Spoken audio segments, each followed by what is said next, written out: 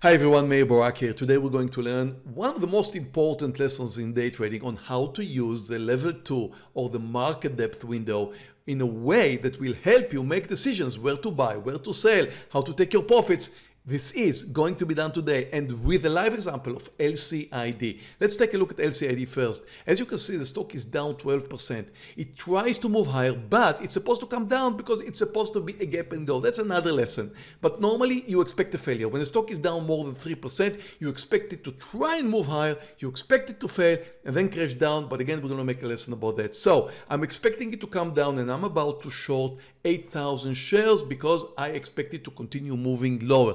Right at this point, now I'm shorting 8,000 shares. That's a classic gap and go. And again, take a look now. We're going to take a look at the level 2 and try and figure out what should we do at what points. Now, I just talked about the chart now. I just talked about the fact that the chart should come down and it should move under the lows. But now let's take a look at the level 2. The level 2 data or the market depth data, on the left side you can see the buyers 865 right now and the sellers are on the right side 866 and 865. Now take a look at the numbers. These are extremely important. Now I'm going to pause it a little bit.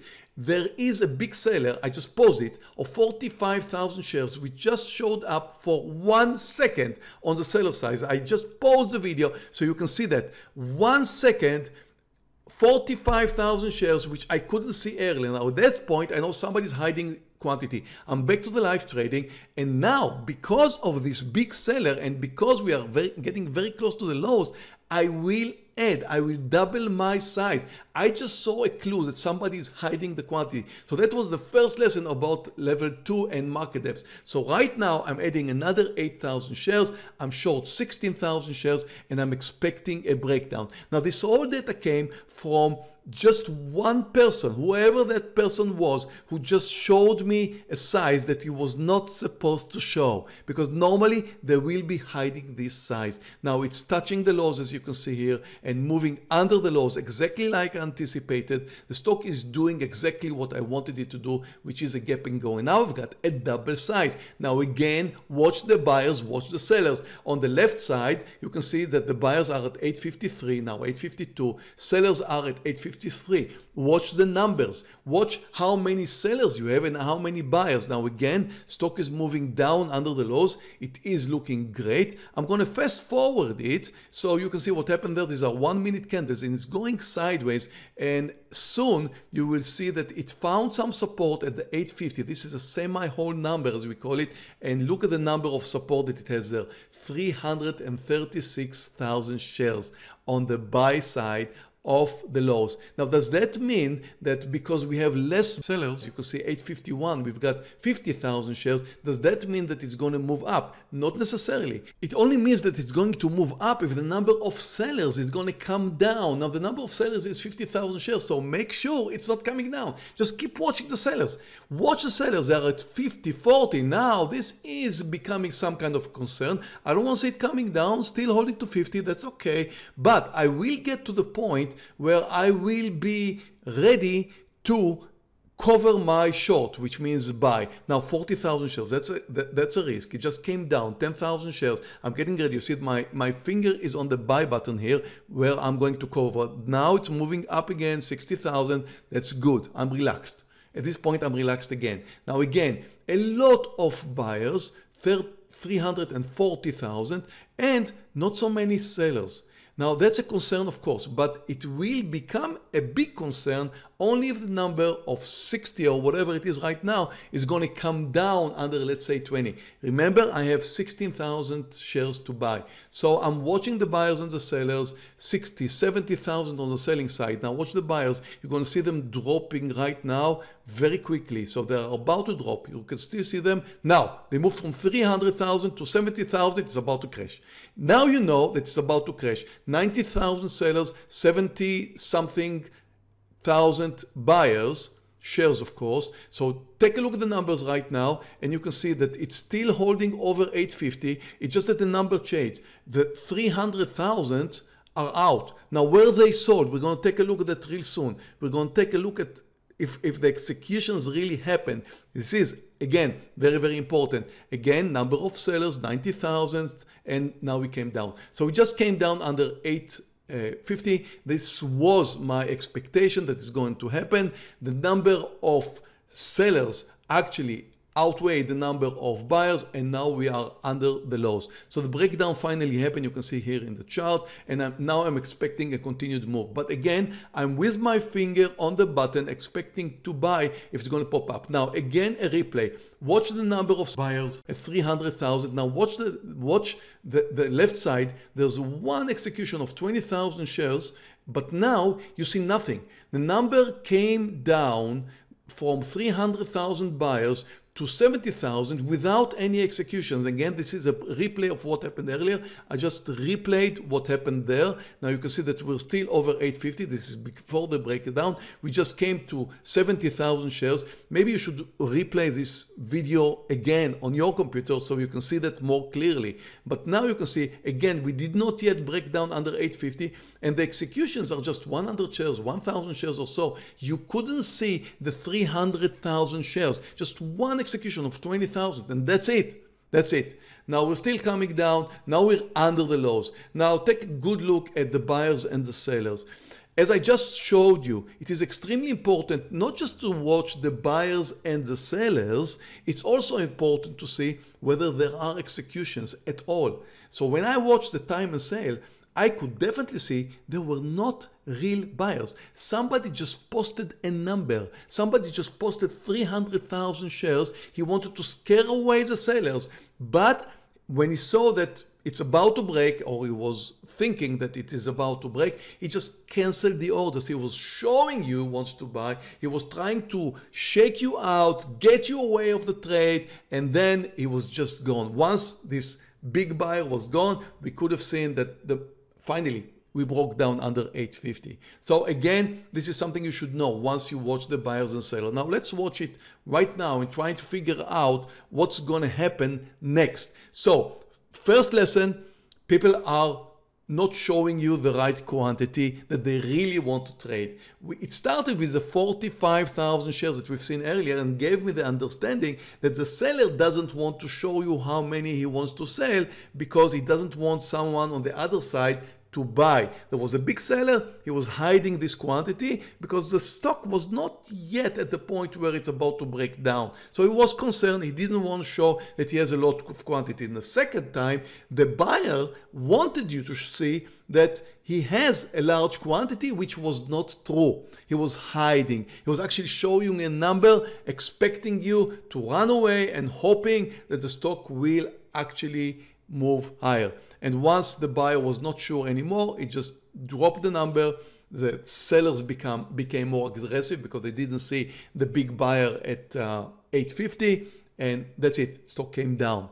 Now take a look at what happens now. Look at the sellers. 833, 76,000 shares. 832, 43. More sellers than buyers, which means it's supposed to come down. So again, I'm watching at all times, trying to figure out. I just reached my target here. I'm up $4,800, as you can see. I'm in profit, and I'm getting to the point where at any pullback, I will like to take my profit. I will like to take my profit. As you can see, I'm getting ready here to take a profit of 15,000 shares. And now I'm watching the buyers and the sellers. So on the seller side now, 46,000 shares, 832 buyers, 16,831, which means it's likely to come down. But of course, at all times, you should look at the seller side, and you can see that we are close to 50,000 shares, which means it's holding. It's holding with the pressure to the downside. If this number is going to come down under 40 and then under 30 and then possibly under 20,000, I will be concerned that we will have a pullback. And I don't want to get to the point where we're going to have a pullback without taking my profits. So at this point, I'm getting ready to take a profit at any sign of pullback. So I'm watching both the sellers and the buyers at all times very, very closely. Now, I would find myself when I'm trading, and you should do that the same, watching the level 2 data more than I watch the chart, especially at the point where I want to get into a trade. If I'm trying to buy a stock, to short a stock, to take my profits, I will watch it more than I will watch the chart because all the data is here. On the left side, I have the time and sales. On the right side here, I've got the buyers and the sellers. That's just all the information I need. I watch the chart. I know what's going on. But at this point, I need to concentrate on the numbers. So right now, I'm just watching that. I'm not watching the chart, not at all. Watch the sellers, 74,000 shares, 76,000 shares at 831. Buyers, 105. I'm concerned. So I think maybe this is the point where I should take my partial. So I'm waiting to see what is the balance. So sellers remain at 90,000. Buyers just came down to 9,000. So all is okay. I was concerned, but at the end, sellers came up and buyers came a little bit down. So we had a lot of buyers now. That does make me concerned again because we had too many buyers at one point there. But we came down again. Now sellers at 830, 70,000 shares, buyers 13,000. That's good. We're going to see a new low. So again, watch the buyers, watch the sellers at all times and try and figure out if we're going to continue coming down. If you feel like there is a chance that it's going to move higher, maybe 2 or 3 cents, just take your partial. That's it. Now again, 100,000 sellers, 2,000 buyers. That's it. We're going to come down again. 100,000. Again, 830. Buyers, not so many. We're supposed to come down another cent, and we just did. 828 now on the buying side. 20,000 shares. On the sellers, 60,000. But now we're popping up. Now, I didn't, this pop-up that you're seeing here, you can also see it on the chart here, just happened too quickly. So I did not manage to take my partial. I just didn't realize what happened there at a second. But now it came down again a few more cents. So I'm trying to figure out whether it's going to come down to a new low. And at some point, I'm going to take my partial. Definitely, some more buyers came in. So we could have seen the balance shifts a little bit. And this area here is an area of concern. So now it's coming down again. But look at the number of buyers, almost 100,000 buying shares. And now it came down, but they're still coming back. You can see that the buyers are still coming back. 30,000 on the buying side, which is again more than the side of the sellers. So I'm expecting it to move up. If it moves up even just 2 cents now, I'm going to take my partial. Earlier, it just happened too quickly. Right now, I'm watching it. And if it's going to pop up again, watch the buyers, watch the sellers, watch it now again.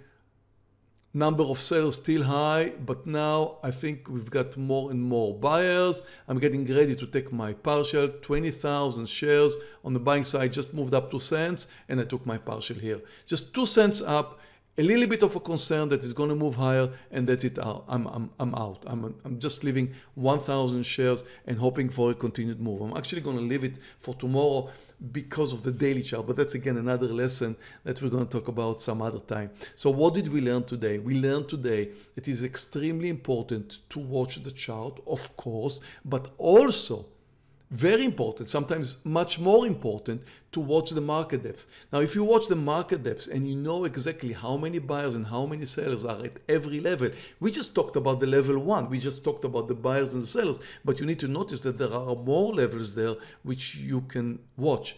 And actually, I could set up my platform in a way that it doesn't really just shows the number of buyers and the number of sellers at each level. It can show how many buyers are at each level. So if we have sellers, or let's say sellers at 830, I could see how many sellers are there. I just preferred not to show you that. I just prefer that we're going to concentrate today. We're going to do another lesson about that. We're going to concentrate today only on the quantity of the shares, but it's also a concern of how many buyers or how many sellers are out there. Because again, if you have just one buyer or one seller, it's a different picture as if you had plenty. And of course, again, the quantity is very important. We also learned that we need to watch both the market depth, the quantity of the shares at any point, but also the time and sale. Was this a data that could be relied upon? Is this true that there were 300,000 shares to buy at 850. No, it was not. We couldn't see the data. We couldn't see on the execution side, on the time and sale, we couldn't see any executions, which means somebody was just bluffing. So if somebody is bluffing, there aren't really so many buyers. So it's supposed to come down. If a seller, on the other hand, is showing quantity for a second and is disappearing like the 45,000 shares we've seen earlier, that's another clue that somebody doesn't want you to see that is about to sell a large quantity. And again, everything is important. There's a lot of things that you can figure out yourself. It's quite simple, really. But you need to watch. You need to watch all of them. And I know some traders just don't use it. It's impossible. I can't figure out why and how is it in any way possible to become a profitable trader without watching this data. It's just impossible. You need to get used to it. You need to watch it at all times and just practice, practice, practice. Thank you very much for watching this video. If you like it, please give me a like. And don't forget to subscribe to my channel right over here. There's plenty of links below. One of them is for the demo of this Colmex platform that I'm personally using, which I believe is one of the world's best platform. One more link below is for my trading room. All my trades are called live every day in my trading room, and you're very welcome to join. There's a 14-day free trial right here below. Does not require a credit card or anything. Just click on the trial and join me and trade with me live each and every day. Thank you very much for watching this video. Please remember, trading is extremely hard. Most traders lose money. Start with a demo account. Never ever trade a real live account before you have some experience. Thank you again. See you in my next video.